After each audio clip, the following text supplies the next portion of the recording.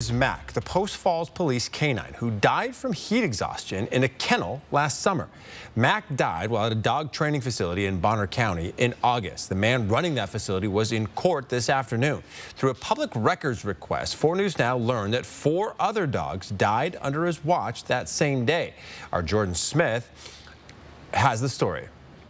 Mac was in that training facility for less than 1 day before he and 4 other dogs that belonged to the owner died from heat exhaustion. Mac arrived at Titan Canine last August, a facility that boarded, trained, and bred dogs. Those dogs slept in this shed, where a portable AC unit was supposed to be circulating cool air into the building, crucial for those hot Idaho summer nights. According to the affidavit, at some point during the night, the exhaust vent from the AC unit became dislodged from the window and began blowing hot, humid air back into the shed, causing these dogs to overheat and eventually die. The man in court today, Louis Joaquin Weiner, runs that facility.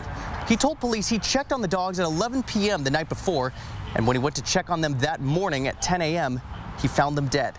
Investigators noted that each dog had their own individual crate, but there were no containers for food or water in them.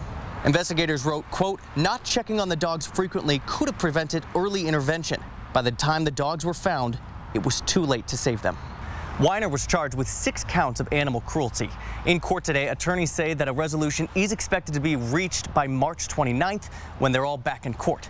We tried to reach Weiner after the hearing today for a comment. He told us, no comment.